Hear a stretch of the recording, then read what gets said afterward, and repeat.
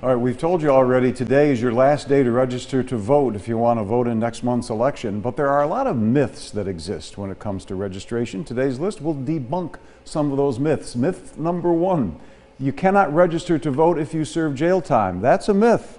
In New York State, you can't vote while you're convicted of a felony, but based on an order signed by the governor 2 years ago, the right to vote is automatically restored for everyone when they're released from prison, even for parolees, as long as they don't violate terms of their parole.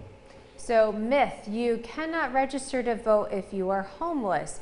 It is recommended that a person experiencing homelessness use the address of the shelter where they receive mail. So one can even list a street corner or a park as their residence. And this is a myth. You do not need to re-register if you move within a state or county. In fact, even if you move within a county, you should re-register to update your address. Now, this is even more pressing if you move outside of the county, and especially if you move out of state.